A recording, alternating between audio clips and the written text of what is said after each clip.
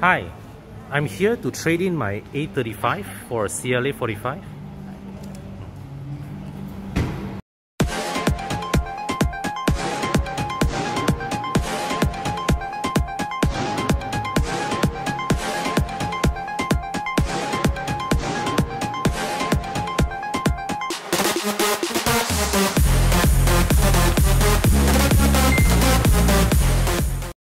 Okay, so just traded the A35 for the CLA 45S. So this CLA 45S comes with 420 horsepower, a 40 horsepower upgrade from the previous gen model. So I do not know what is the regular CLA's outputs, but sorry, the regular CLA 45 no S punya output, but of course should be lower. And right now, right, this is the only variant of this current generation CLA on sale in Malaysia. There's no CLA 200, there's no CLA 250. It's just this, the CLA 45S 4Matic Plus, and it's curiously, it's cheaper than the A45, the A45S. Overall, this car also had, and despite this car coming with more features, it has 360-degree camera, which the A45 does not have. It has Distronic, okay, which is basically radar guided cruise control, which the A45S does not have. The only thing that the A45 has that this does not is that the A45 is an edition 1 car, whereas this is just a regular CLA 45. Right now I'm driving the car in comfort mode, and surprisingly I think this is more comfortable than the A35. The absorption, the suspension pliancy over these poor surfaces is actually better than the A35, right? So actually there's really no point buying the A35 because you see, this is, I mean, if you look at assuming the A45 drives similar to this, right? The A35 is less powerful, is now, as I discover this, less comfortable. Alright, comes with less barang, and people look at you and people will see somebody who can't afford an A45. So actually there's no point buying the A35 anymore, which is to me a shocking revelation.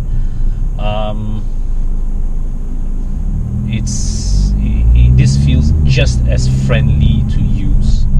Okay, so now I'm making this U-turn.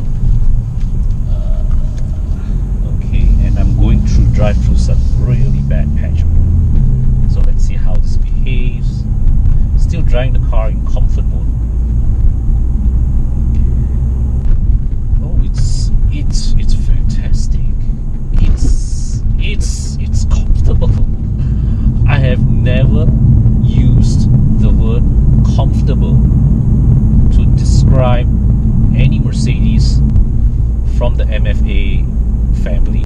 The previous gen A-Class and CLA all totally tak boleh pakai one in terms of their comfort levels, but this one, I'm surprised. It is actually very good, and more surprising, it's better than the A35, which I thought was already acceptable in isolation.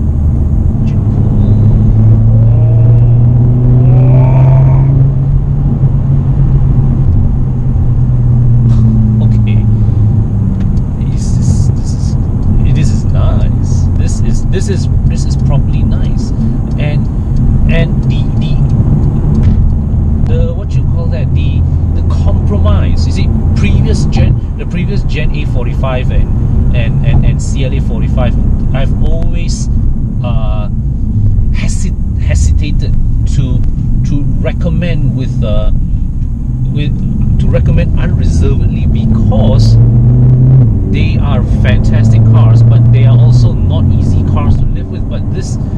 this changes that equation totally. It changes that equation totally. Now let me just flick it to sport mode and whoa! It's not just the way it pulls, but the oral drama which the engine serves as you pull it. It's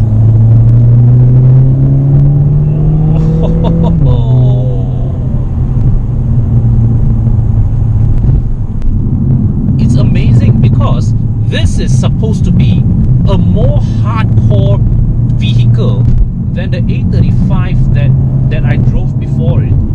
Okay, but instead what I'm sensing here, what I'm seeing here, is that this is turned out to be a completely better all-rounder, which means that other than the fact that you cannot afford to step up from the A35 to this or the A45, there is no reason, no valid reason for you to not want this.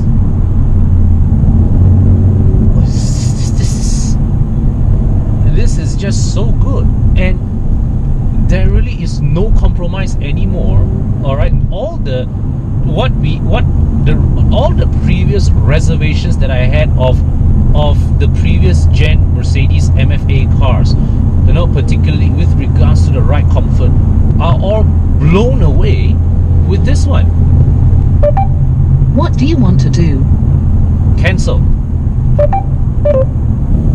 And you know, when you buy cars like this, right, you want the car to give you a sense of occasion when you drive it, you know, and ideally that sense of occasion does not require you to continuously wring the bejesus out of the engine in order to enjoy it. This is really the sensations that this car gives you is you can enjoy this car any day, anytime, anywhere. Oh my god, this thing pulls. But you know what's the funny thing? It does not feel as raw, as brutal as the previous gen A45 or CLA 45 that is supposedly less powerful. This one feels a bit more refined around the edges. It is a faster car, no doubt, but it delivers its performance in a more measured fashion, in a more accessible fashion. So you may not, so when you drive this, when you accelerate, you may not immediately feel that this is faster than the previous car, even though we know it is.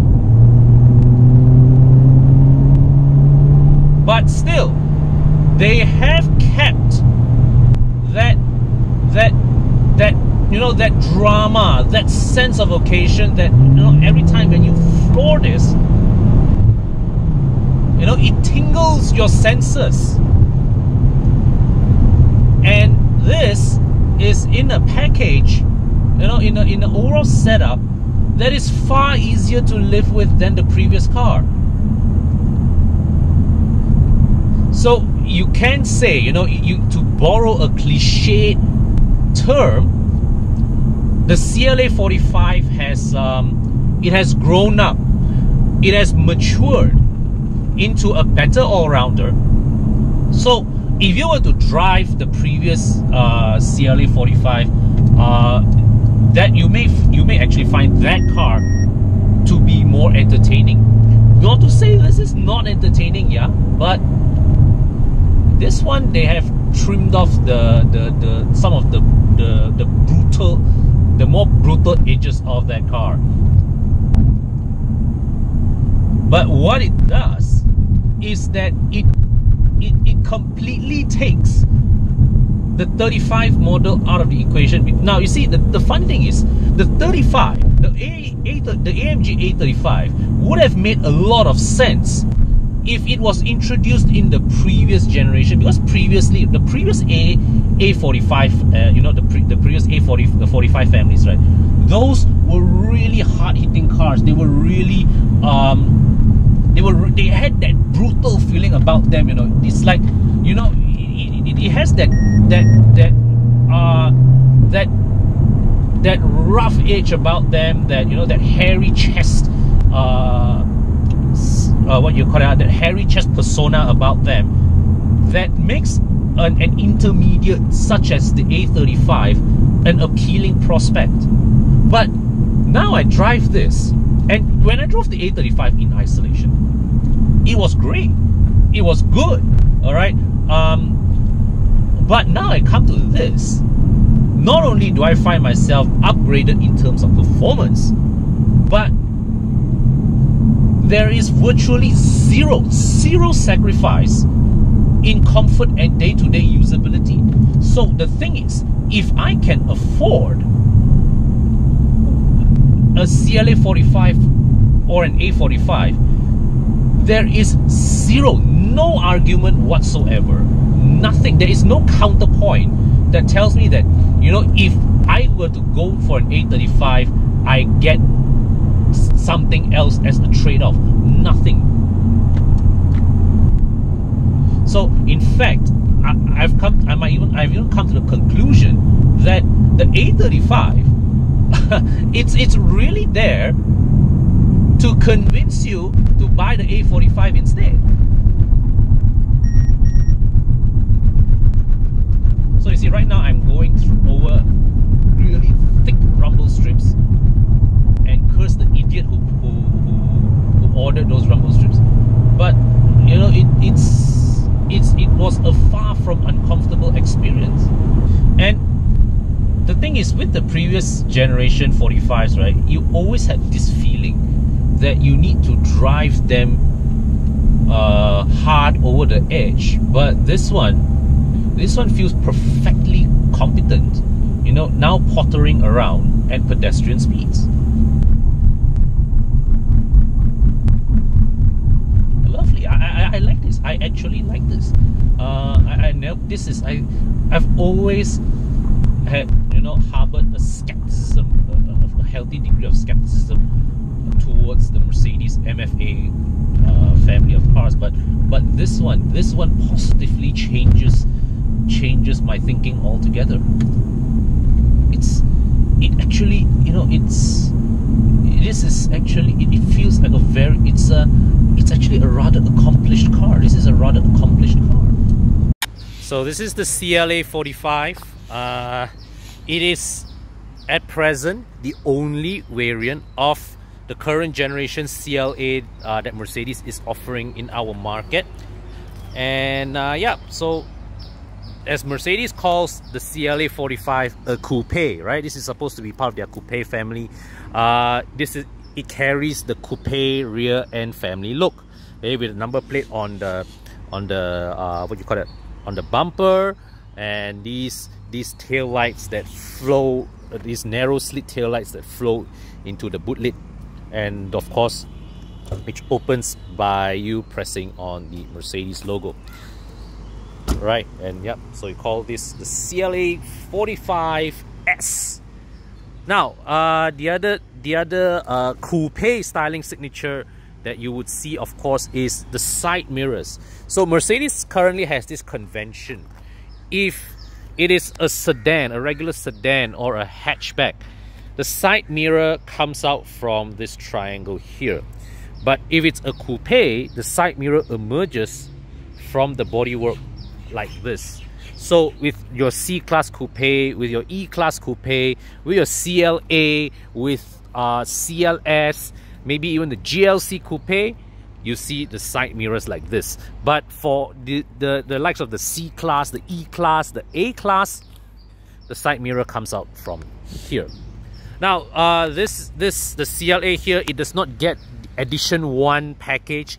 It also does not get what they call the night package trim. So the door frame is chrome as opposed to being black.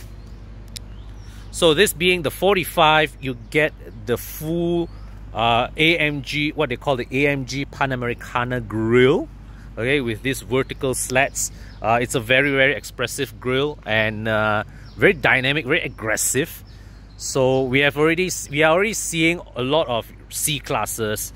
I've even seen even up to the W204 C class being retrofitted with this grille design. Not exactly a perfect fit, if you ask me. And you notice that compared to the A35 that I showed you earlier, in this case the CLA, the Mercedes logo is fully laminated. Okay, see the reflection of my palm, it's laminated. Why? Because the CLA here gets Distronic, okay, radar guided cruise control, whereas the other the A45 and the A35 do not get it. And you can see, if compared to the A35, the bumper design is much more aggressive. It's not taken from any of the standard models, so you get this big a bigger sort of like vent at the corner. But curiously, actually only one side is open. This side, you see, this one is closed. This one opens to a cooler. I believe that probably is an oil cooler for the transmission. Okay, this is the radiator there. And yeah, so unlike the 35, the 45 here has these bulges on the bonnet. Okay, you see the wave. All right, so it's well, obviously, right, it's this is purely for decorative purposes, because we all know why these bulges are there is in the cases of some cars is to show that it has a big throbbing V8 or V12 under the bonnet, which in the case of the 45 here they do not get, even although they still get the hand assembled engine from a Falterbach. The A35 engine, like the 43 engines, they roll off the standard production line. Okay, so let's check out the rims. These are 19-inch wheels as well, and I may be mistaken, but the brake calipers in the 35 actually look larger than these. Very sporty matte black finished wheels. Okay, this is one of the more popular AMG wheel designs. All right, and check out the tail light cluster. Okay, this shape I think started from the CLS, and now of course they implement it across all their coupes. The E-Class coupe, no, sorry, it started even before that actually. They put this design language, their coupe design language. But I think this interpretation with the sharp edges of the lights, it's inspired from the CLS. Okay, and as you can see down here, the lower bumper diffuser, aggressive with quad exhausts. And let's just pop open the boot. Once again, as I said, with it's a nicely sized boot, rather large, and this lever here allows you to free the 60/40 split folding seats, but they don't tumble down. Okay, so you've got this mat here open underneath the boot, no spare tire, but once again you've got the amp there, and also that's the tire repair kit over there. Right, netted compartments here, 12-volt socket, another netted compartment here as well. Now let's go inside. Once again, we pull this down, and so check this out. We've got red seat belts. And as I commented with the 35, not too impressed with such large acres of hard plastic here. So there is no release for the 60/40 split folding from the inside. You have to do it from the boot. Check out the latch mechanism, and yeah. So once again, they have slope. They've put a slope up here, just so that the boot floor meets the slope of the seat, of the folded seat back seamlessly. So one thing good about they put the latch mechanism here, this ensures that when you fold the seat back up, even if the seat belt is caught in there, right, it doesn't trap the seat belt, so it won't eat into the seat belt. You can just very assuredly pull the seat belt back out and you'll be fine. Okay, so the driver's seat is adjusted to my seating position. We can see good leg room there. Door card, pretty much the same story as we saw with the A35. Nothing new here. The seats also, once again, fixed individual headrests, but you do get this nice red contrast stitching here with Alcantara inserts on the seat. Okay, this is the same armrest as we saw in the A35 earlier.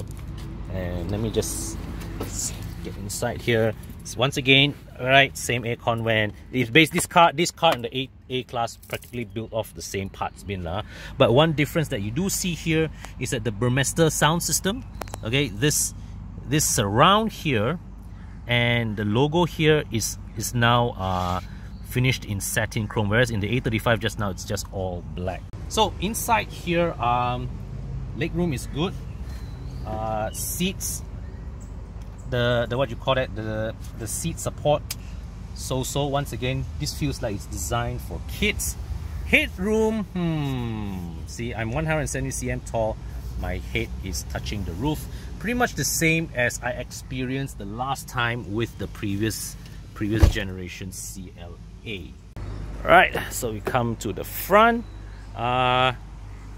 Nothing new with this cabin lah, same as what we saw with the A35 earlier. So just to highlight one key difference between this and the A35, so this is the steering wheel. See this? Now this, I have to say, is rather cool.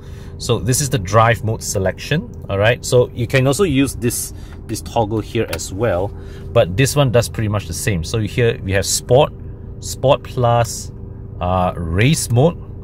Okay, then you have to turn, comfort, individual, snow, slippery surface. Now here's the thing I don't get, because this is a continuously rotating knob, why not let this menu also be continuously rotating as well? So let's say right now this is snow, I browse this way to snowy, right?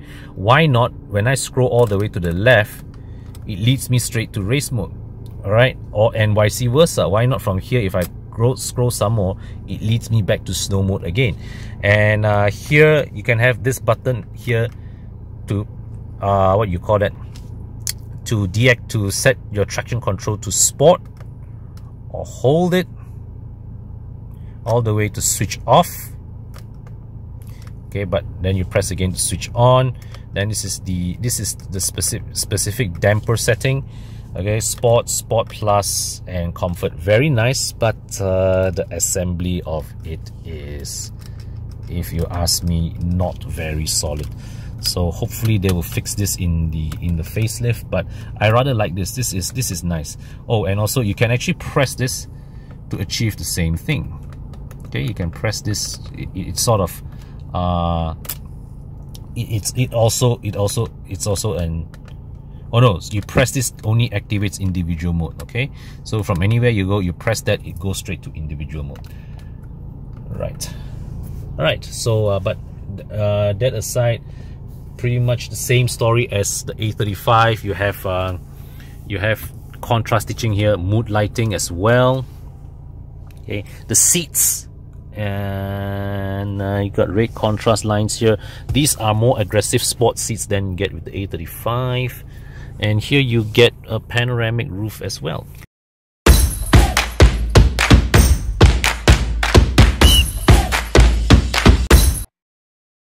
Alright, time to head back and return this car. I must say it was a satisfying encounter, to be sure. What really surprises me is how usable now this car has become, but without sacrificing, you know, that hallmark sense of drama and occasion that you have come to expect from an AMG car. So you see, the thing about AMG cars is this.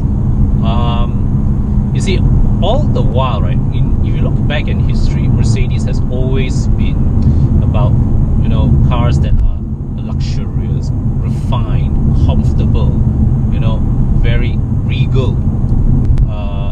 But when you put AMG into the equation, okay, and when they hammer out, pardon the pun, something like, say, the old Mercedes 124 Hammer, what do you want to do? they go absolutely bonkers. They have kept that spirit up. Can you say that again, please? Cancel. That's why if you drive the Mercedes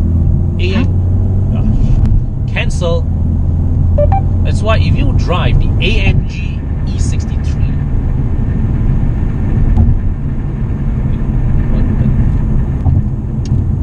if you drive the AMG E63 back to back against a BMW M5,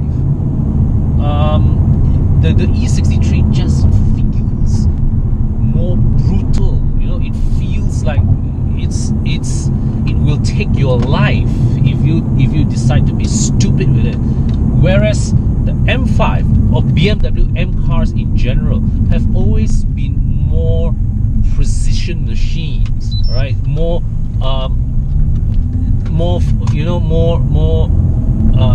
like scalpels.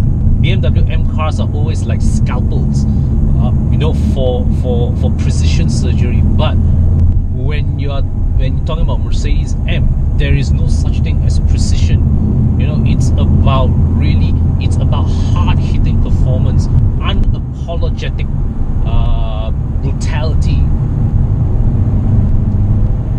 and it keeps you always on the edge of your seats. So this new CLA 45, from what I've experienced, it still delivers on that sense of drama, but they have trimmed some of the really harsh rough edges so that you can use this car on a day-to-day basis without feeling tiresome.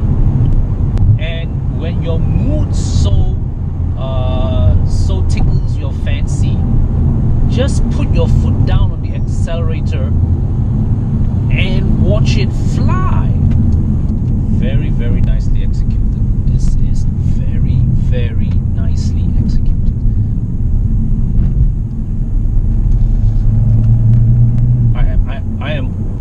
I am suitably impressed with this car's all-round capabilities. You know, I've always expected a Mercedes-AMG, particularly a 45, to be a bit, you know, a bit off the rails. What can I do for you? Cancel. So this car, it still has that AMG essence in it. Now back at Cycle and Carriage premises, looking for a spot to park this car. I must say this has been thoroughly satisfying. It's lovely. I mean, this car has exceeded my expectations of it. Now, granted that that I have, as I mentioned before, right, I've not been a very big fan of this, you know, the CLA A-class range of cars, but this car really totally transformed my wheels, and in a very, very positive sense. So there really is, I mean, previously when people ask me their opinion, hey, should I buy an A45, should I buy a CLA 45, I would tell them, yeah, sure, but, and there is always a but can you live with the ride and the space of the car? Pusing balik, ah? Okay, thank you. So, you know, but with this generation, all right, at least in AMG 45 guys, right? Okay, this car probably needs a new set of brake pads. There's no but anymore. It's like if you come and tell me you want to buy a CLA 45 or an A45, my answer right now would be to just go ahead and buy the damn car. There is no buts to this car anymore. It's just such an accomplished all-rounder. Thoroughly brilliant. Absolutely brilliant. Okay guys, so this is the A45, but as you can see, the No Equal team is getting ready to take the car out, so no time for me to have a go in it, but we can assume that the driving sensations between this and the CLA 45 to not differ by much. Okay, we assume that lah. Now, but here is the really funny thing. Having driven both the CLA 45 and the A45 back to back. Now, in isolation, I was very happy with the A35. I was suitably impressed with the A35. It is a very good car in isolation. It's more comfortable than the previous gen, even the regular A250 A-Class. More powerful, alright, but of course not as powerful as the previous gen A45. So you would assume that the appeal of this car would be something like a day-to-day AMG, alright, something with AMG, sort of AMG performance, AMG drama, AMG sense of occasion, alright, but in a more day-to-day usable setup. But the surprising thing, however, is that I found the CLA 45 here to actually be more comfortable, more powerful, alright, so it completely renders the 35 pointless. It's a funny situation, because the A35 is good on its own, but because the 45 is just so much better in every aspect, right? And it's a no compromise option that you really should just either go for the CLA 45 or the A45.